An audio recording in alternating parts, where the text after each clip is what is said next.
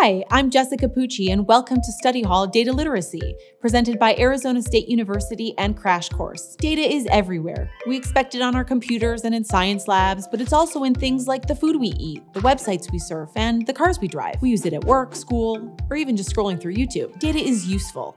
It informs important decisions like those made about medicines, government policy, and entertainment. But data can also be misused, and unfortunately, we can't always trust someone else's interpretation. The way data is collected, analyzed, and presented changes the final outcome.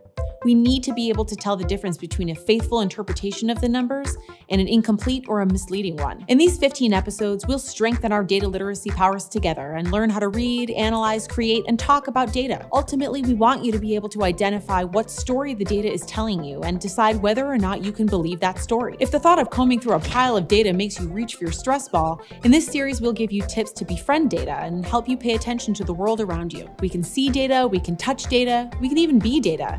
And if data leaks and misuse keep you up at night, we'll provide some data privacy and security action items to keep your personal data locked down. Sound good? I'll even give you your first data literacy lesson right now. Always investigate the data source. For instance, why should you let me be your data literacy guide? I'm an Associate Dean and Professor of Digital Analytics and Engagement at Arizona State University's Walter Cronkite School of Journalism and Mass Communication. I'm a trained journalist and strategic communicator, and I've helped tell all kinds of stories from fashion to college basketball to voting access. Throughout it all, I've used data to help inform stories, engage with my readers and viewers, and teach my students.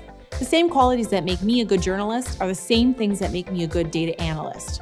Curiosity, a healthy dose of skepticism, and being the type to ask questions, like so many questions. I'm excited to dig deeper into data literacy with you all.